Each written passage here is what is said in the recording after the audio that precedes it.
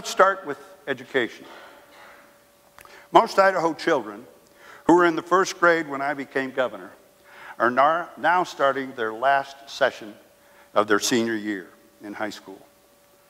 Every program, initiative, and investment that I mentioned here today is focused on providing those young men and women with a leg up on post-secondary education and career opportunities.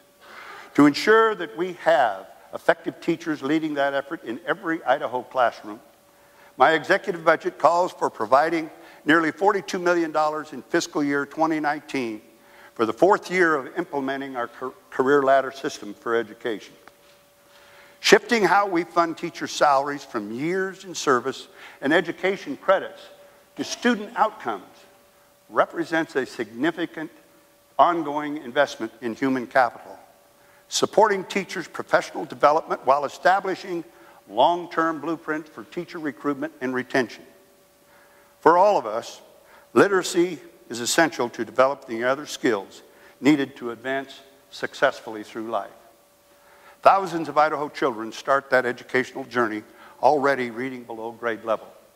That leaves many of them struggling through their school years and beyond, while requiring educators to employ more costly remedial reading programs. With your help, we implemented an early intervention program 2 years ago for kindergarten through third grades who face severe reading challenges. But that program addressed only those at the very lowest level of reading skills. There are thousands more who are not yet proficient. So I'm asking today for $6.5 million in fiscal year 2019 to expand our literacy intervention efforts. We must provide a timely boost for these children before the focus of their education moves from the fundamental skill of reading to the applied skill of reading to learn.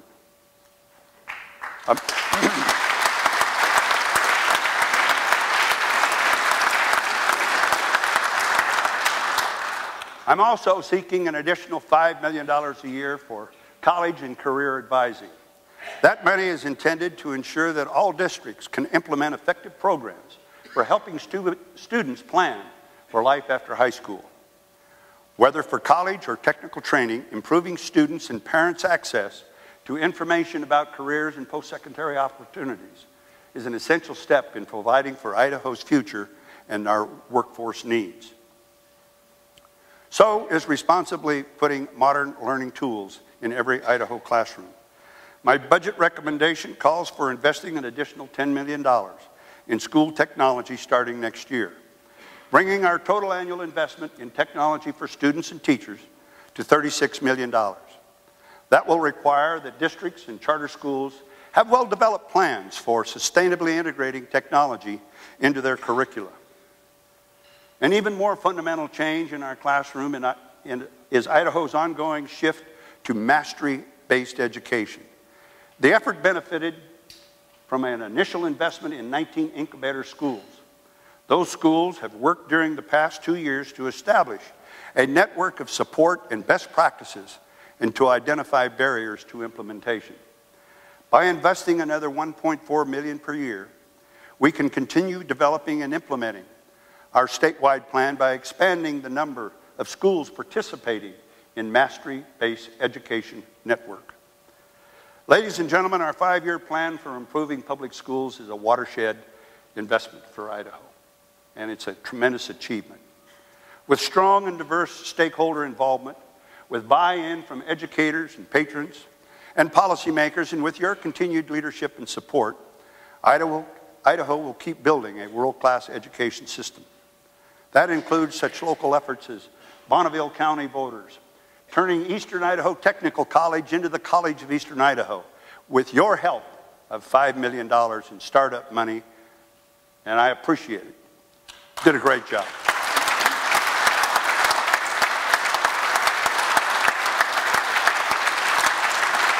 So my congratulations to the people of Eastern Idaho for creating this great new opportunity for more of the citizens to affordably take their education beyond high school, much closer to home.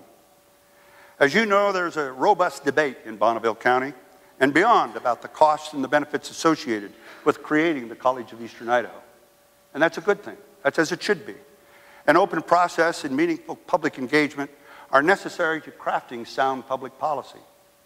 And that's especially true on issues as complex and controversial as allocating limited resources to our education priorities.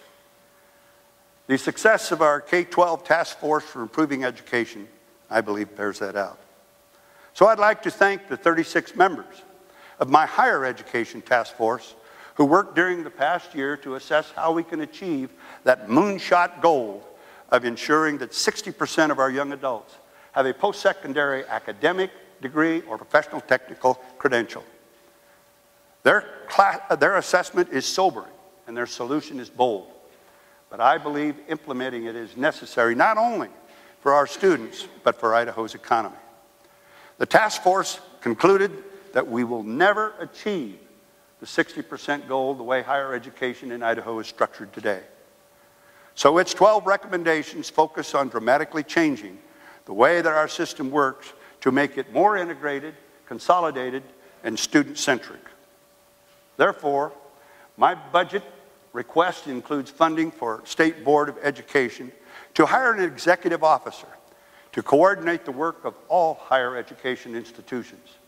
The executive officer will also manage the system-wide consolidation of higher education support operations, the backroom operations, and the board's continuing policy functions. There's no doubt that these changes will upend the status quo.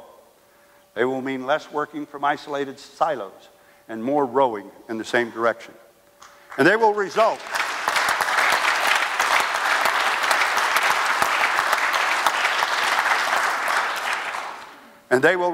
in tens of millions of dollars in efficiencies, savings that now can be used for scholarships and new initiatives, lowering the price of education. That includes in creating a statewide digital campus to better keep pace with continuing change in what we need our higher education system to deliver. I want to emphasize that we're not talking about a chancellor system here, with schools becoming campuses of a single university. I agree with the task force finding that such a change would be overly disruptive. But there's no doubt about the advantages and the necessity of adopting an executive officer model if we are serious about making and keeping Idaho economically competitive. Here's a staggering metric. The task force found that state income tax collections in Idaho would increase by $500 million a year with no change in population when the state reaches its 60% achievement goal, compared with today's 42%. This is not a reflection of our State Board of Education members or the leadership of our institutions. The system itself is slow to adapt, too good at perpetuating the status quo, and it simply is not equipped or empowered to make the big management changes needed to achieve our 60% goal. Without these changes, we very likely will make no more progress toward that goal in the next 10 years than we have in the past 7. We still must better define the scope of work required to achieve the consolidation that we need. As a first step, I'm seeking your support for the task force recommendation that we implement a statewide degree audit and data analytics system. That will enable all our secondary institutions to identify students early on who need additional support or guidance, and then track their progress toward degree completion anywhere in our system. To address access and affordability, the task force recommended that, and I am requesting, an additional $5 million for the Opportunity Scholarship Program, which is helping students like Boise's Holland Godby. It enabled her to go to college full-time and work part-time without going deep into student loan debt. Holland, thanks for being here with us today. Holland, would you please stand?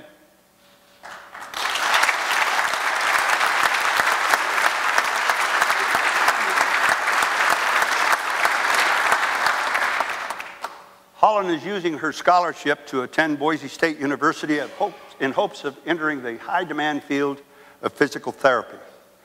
Now, Holland was one of more than 1,500 Idaho students who received an Opportunity Scholarship for their first year of college. But that was less than half of the more than 3,300 who were eligible but got no assistance. We can and should do more. And by the way, as a proud father, I would tell you that Holland's instructor at Boise State is my daughter, Kimberly.